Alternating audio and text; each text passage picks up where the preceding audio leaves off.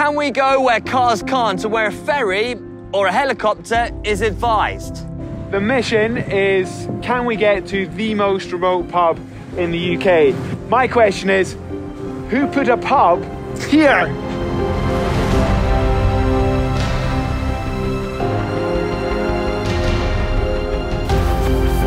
It's getting gnarlier and gnarlier. This is proper remote. This is a proper challenge, even though it's just a day. I mean, I could see why we got warned that this wasn't to be taken lightly.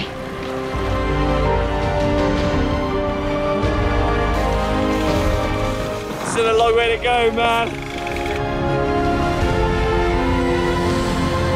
To the pub!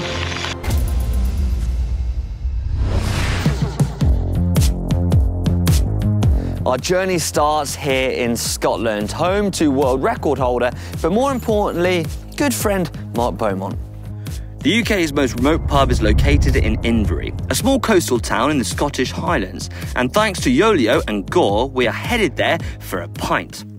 To get there, we are taking a route we have never seen undertaken by bike, starting at Fort William and traversing through the legendary Knoydart Peninsula. At only 75 kilometres, how hard can it be?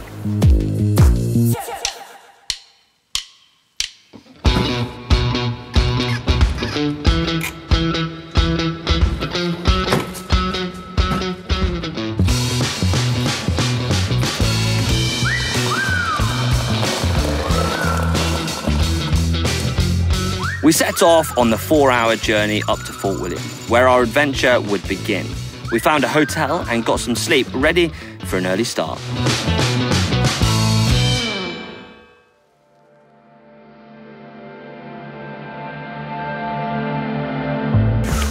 Chilly start and an early morning, isn't it, Mark? Yeah, I think the early start will pay off though, because it's a bit of an unknown as to how long this is going to take. So right now, we're by the sea. This is in the Highlands on the beautiful west coast of Scotland, and this is Loch Eel. We've got the highest mountain in Scotland, shrouded in cloud behind us, and the first bit looks pretty straightforward, following the Caledonian Canal as if we were heading up towards Inverness. But then after about 20k, head off into the rough stuff. And the Knoydart Peninsula has quite a reputation. I've never been there before, so I think we should get going. Yeah, it's going to be a long day, and that's, I guess, why we've packed a lot on the bikes as well, because we just don't know how long it's going to take us and if we're going to be staying the night. So we've got bivvy bag, sleeping bag, etc., etc. But more on that a little bit later, and it's about time we hit the road, the gravel. Let's do it. You got it.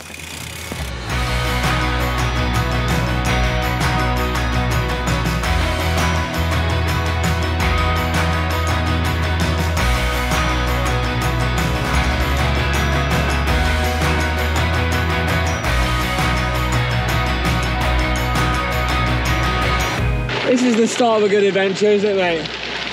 No complaints. We've got a headwind, but it's nothing. It's nothing, honestly.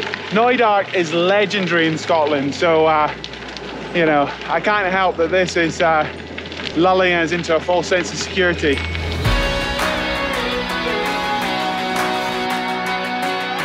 It's so utterly beautiful going up the Caledonian Canal. This is not the sort of scenery where you want your bike computer beep, beep, beep, beep, beeping at you. So we both turned our notifications off and went the wrong direction. So can't blame our wahoos, but they were screaming at us if we hadn't turned off notifications. But can you blame us? Look at it, absolutely great. This road happens to run out, and we're now going to have to do a U-turn. So yeah, there's a cautionary tale in there somewhere. Beautiful scenery, slightly distracting. We might have gone the wrong way. What's an adventure like getting lost?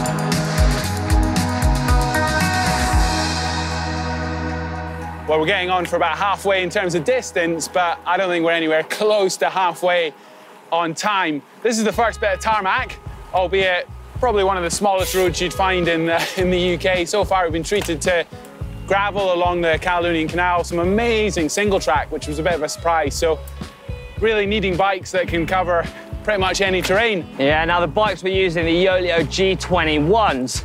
We've also got their very own brand Yolio carbon rims as well. Mark's riding 2x, I'm running 1x. And then we've got some 45mm gravel tyres. But I'm going to explain more of the detail of this very bike in a tech video, as well as the clothing we're wearing. We're not wearing our GCN kit. No, Gore have sent out some of theirs. And so we're pretty excited to get wearing it. And also I'm going to go into the technicalities of that very kit in that video. But for now, I think we're going to enjoy some of the nice smooth asphalt.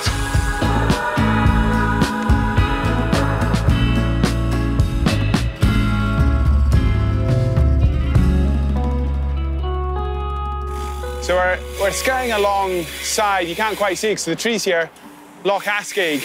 And, you know, whilst as soon as we left Fort William, we were definitely leaving the last big town, the bit that we're heading into now really is one of the most remote parts of the British Isles. The road literally runs out in about 20 k's time and we'll be onto the off-road walking route, really. And if you think out there's over 200 islands in the west coast, so we're still very much on the mainland, but you just forget, even without leaving the mainland, how utterly wild it can get. And you know, I think that's why so few people ever bring their bikes here. We're well into it now, and at some point up here, the film crew are going to have to leave us because there is no road, there is no way to get the car in. So the fact that we can film this, amazing, but from some point up the road here, we're going to be on our own. And that's where it gets all exciting. Yeah, it's awesome. Look at this view, I mean, freaking paradise.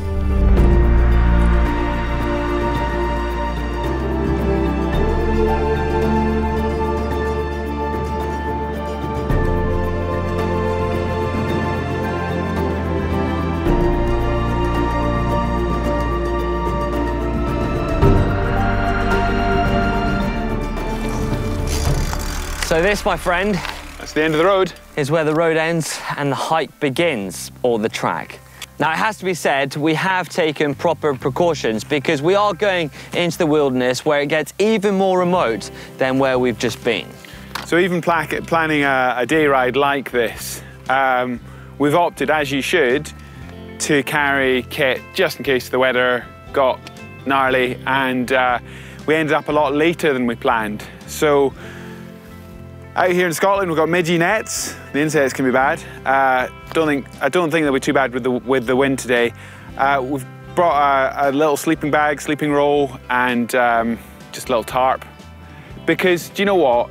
If you injured yourself or you had a major mechanical and you were stuck out in the hills there, it's just good to know that you got that backup plan. And there's no phone signal up here, so I'm even carrying a satellite phone, and the crew are going to be able to track us and see where we are. So, you know, it's a ton of fun until things go wrong and all that. So it's good to think ahead. Yeah, and it's not just overnight kit we've got. We've also got plenty of clothing too, just in case we are, like Mark says, just stuck out longer than we would have liked. So this road from here is normally a hiker's trail, and yeah, there's a couple of big passes before we get to the end of our day. On the map, it doesn't look very far.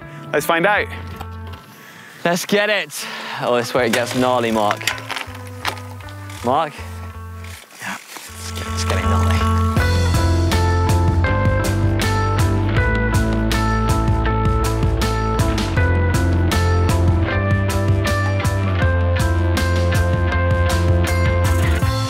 This is the first big climb, 3.5 kilometers up. I mean, no complaints so far. We've got the world to ourselves, that's what it feels like.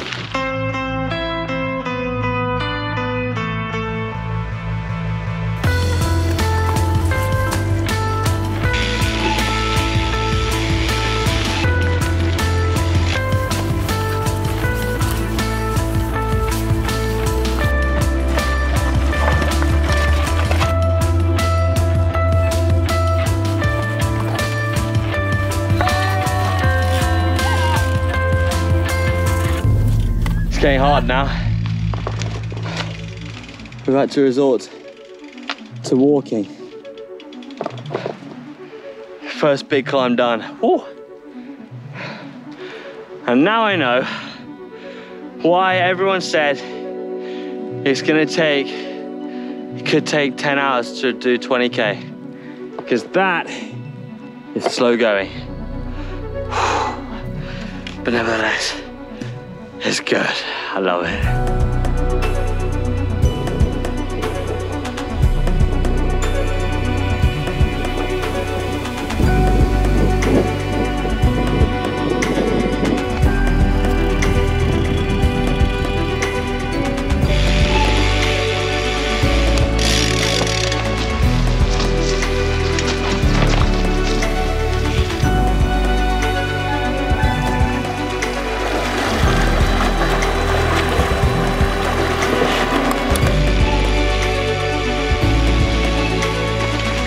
So boggy. Look at that. Right, go on, get your foot out.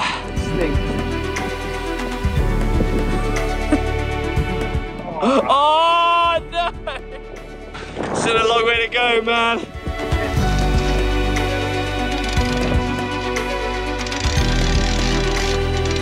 The route was incredible, taking our bikes over terrain that might be untouched by two wheels. Now, with all the epic scenery, it was really easy to forget that the riding needed our full concentration.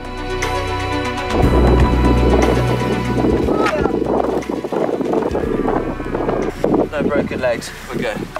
We're good. It's getting late into the day now. The time is coming up to 7 o'clock. As you can see, the sun's going down behind me.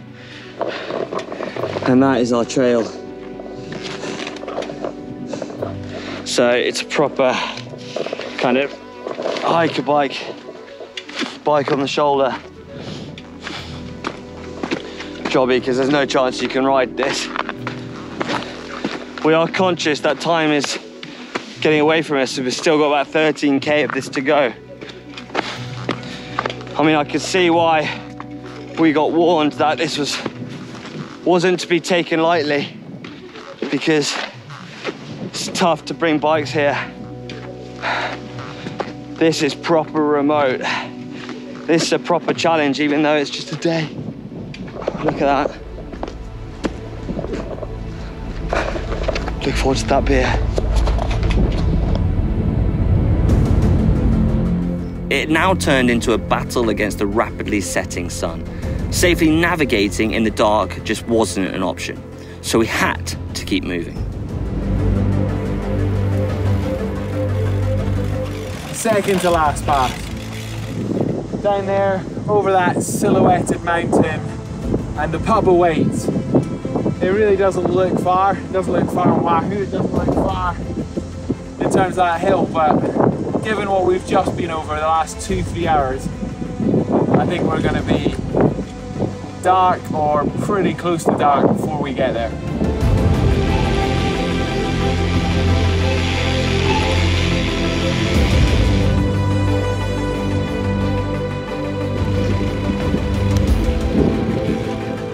It's nearly 9 o'clock at night, and it's going to be a beautiful sunset just over the back of the hill. We're not going to see it from down here, but hopefully get a drone up and capture that. So it's taken us about 4 hours to do the last 11 kilometers. Often carrying the bike, pushing the bike, bog, I mean just some of the hardest terrain I've ever taken a gravel bike over. And it's about 15K from here. And the prospect of doing that in the dark, even with lights, is kind of next level. We knew it'd be gnarly, and we did plan for the worst, and it just shows you, it's unbelievable when you're out here. What an amazing day, but I didn't actually think we'd get stuck out.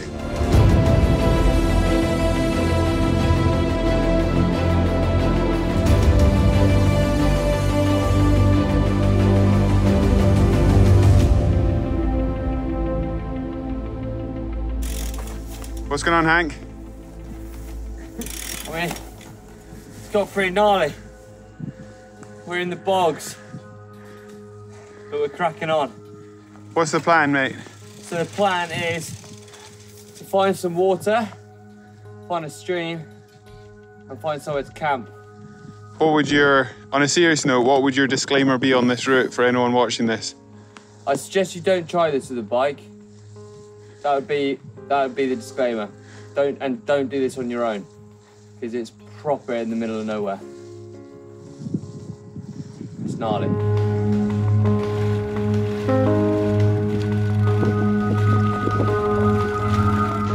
So we have got to 10:30 and we're calling it a night. To be honest, I've massively underestimated this journey.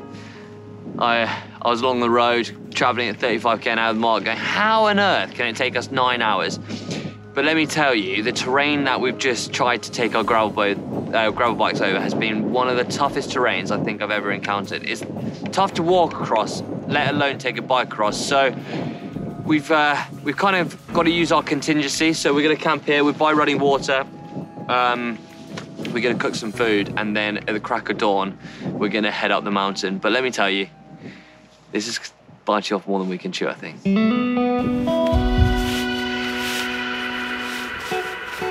We're cooking. We are cooking, and it's a nice mild night. We got food, we got a river, we got a breeze so we can keep the midges away. Life is good. I mean, we couldn't be more in the wild if we tried. Right, alarm for 5 o'clock. Oh, I love an early morning, Mark. I think this one's going to be quite... We've just got a mountain to climb in the morning, that's all. That's all we got to do. No. You know.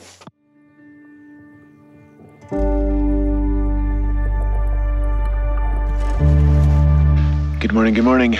It is 5 o'clock and time to get up and out. First thing, pack away and walk across the river.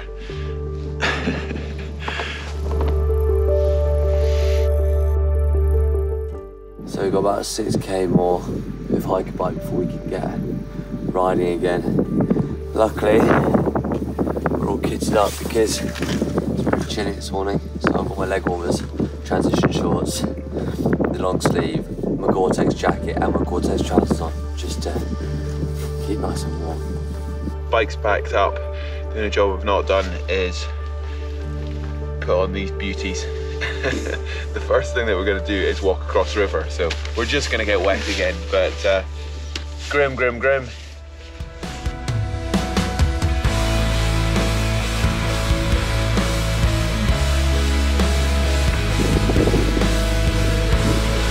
Big mountain climb has started. It's quite a treacherous route.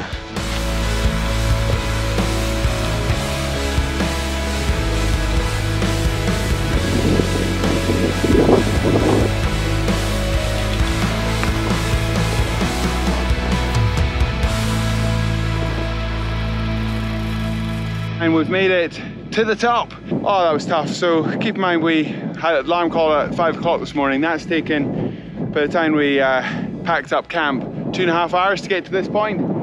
And, you know, down. That's good news, but, I mean, I think it's going to be another absolute epic. Whilst Mark took the sensible option of walking, I was dying to get back on my bike. I've had more crashes on this ride than any other ride I've ever been on.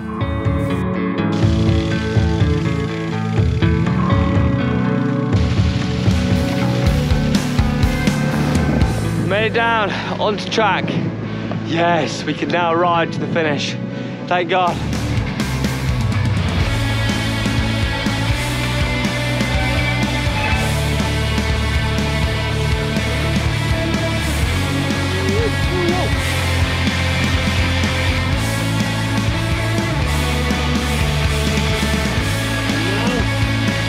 To the pub for an early morning pint.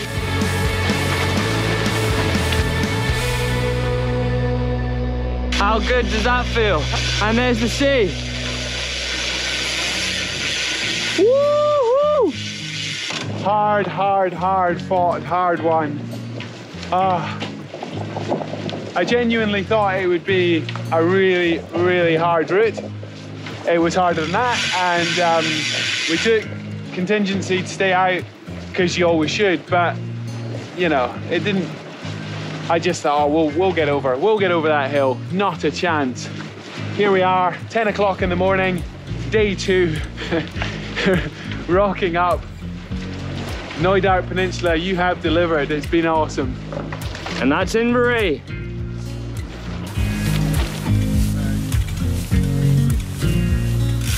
What a journey. The Old Forge Lodge, or Old Forge Pub, I should say. We are very late for the planned pint. We're very early because it's not open yet. No. But well done, buddy. Survived another adventure. I hope you guys enjoyed it. I don't think I've ever worked quite so hard for such a short bike ride. If you look on a map, we've not gone very far. But from the canal riding up, following the loch, and then, of course, the epic double pass over the top. I mean, that is a walker's route. Let me remind you, a walker's route. We know that now. It's definitely not a cyclist route. Massive thank you to Yolio for supplying us with their gravel bikes. Make sure you go and check out the tech video, and so you can see an in-depth look at the bikes. And also a massive thank you to Gore as well, for kitting us out in this epic gear. We needed it more than we thought we would, because we ended up sleeping out in the wild. Yeah, exactly that. Let us know in the comment section below if you enjoyed this video, and if you want to see more of Mark and myself, and also give this video a big thumbs up if you enjoyed it. Right, we need to shoot because we need to get a ferry. We do. See you later.